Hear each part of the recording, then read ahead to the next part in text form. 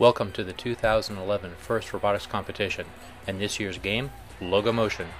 Logomotion is played on a 27 by 54 foot field. Alliances of 3 teams each operate their robots from behind alliance walls at the end of the field.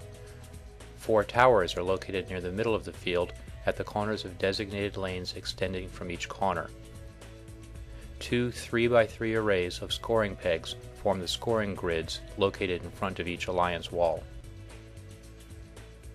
Robots play Logomotion with inflated tubes shaped as elements of the first logo. The objective is to place the shapes on the scoring racks to create the logo. Robots can use their cameras to follow lines on the floor or to track the vision targets placed on each scoring rack. This allows them to target scoring locations from almost anywhere on the field. Before the match, each robot is placed behind the towers on their side of the field. Each robot begins the match with a yellow Uber tube. The match starts with a 15-second autonomous period, during which robots try to place the Uber tubes on the scoring rack. Each Uber tube placed during this period earns bonus points. At the end of the autonomous period, human drivers step forward to take the controls. During the teleoperated period, teams control their robots and attempt to place the game pieces on the scoring rack. Game pieces can be placed anywhere, but are worth more if they create a logo. Human players at the corners of the field put game pieces into play. Robots can possess only one game piece at a time, so they must drive the length of the field to score with each new game piece.